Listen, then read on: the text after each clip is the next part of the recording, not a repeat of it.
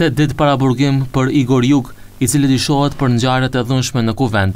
Policia arrestoi atë dje në Kumanov. Nga prokuroria publike për televizionin 21 thonë se pas shqiptimit të masës së caktuar kundër tij, ai dje u dërgua në Idrizov. Kohëzgjatja e paraburgimit është 8 ditë sepse në momentin e dorëzimit të propozimit, personi ndiqej për vepër penale për cilën nevojitej procedurë për shpejtuar. Në këtë moment, për personin e dyshuar, prokuroria publike nga Shkupi heton veprën penale për përpunim të paautorizuar, mbajtje, tregtim të paligjshëm të armës ose materiale spërkatëse, sipas nenit 396 të Kodit Penal.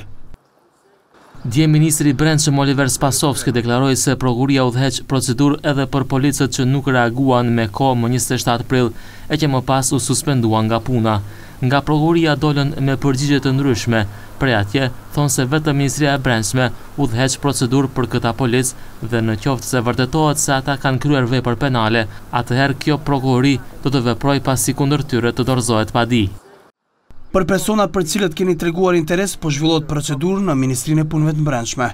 Ku të njëjtit kanë qenë të punësuar dhe në qoftë se vërtetohet se kanë kryer vepër penale, MPB-ja ka për detyrë të informojë prokurorinë publike dhe të dorëzojë padi penale kundër kryerësve.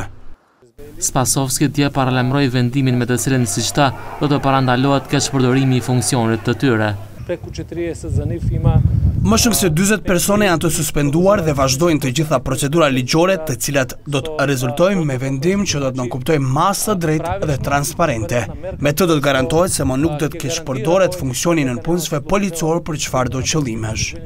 Për ngjarjet e dhunshme më 27 prill në kuvent, më shumë se 20 persona u arrestuan ose ju shqiptuan masat të tjera të kujdesit. Deri më tani vetëm një grup u paraqit në gjykat, por 9 persona u liruan me dënim me kusht. Paraburgim ju shqiptua dhe Kire Gjorgjevskit dhe babait të tij kundër të cilëve prokuroria hapi hetim për tentim për vrasje.